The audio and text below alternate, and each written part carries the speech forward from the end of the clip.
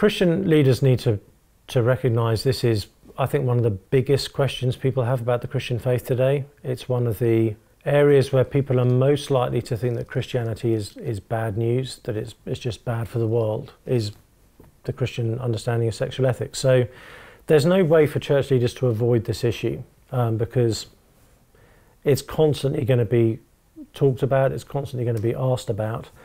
So that means Christian leaders need to engage with these issues. We need to listen really carefully to the questions that people are asking us, and we need to speak into it. We can't afford to have no message on this, otherwise people are only going to be taught by the culture around them, and our culture is often much better at discipleship than we are. So there's no option to have no answer. What we need to do is to think through, how can we commend the goodness of Jesus Christ to people in this area of life? The Bible says, taste and see that the Lord is good.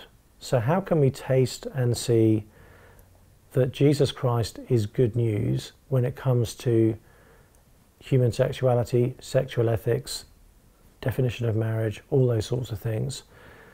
If we can't do that, actually, we're going to lose credibility seriously in our Christian witness.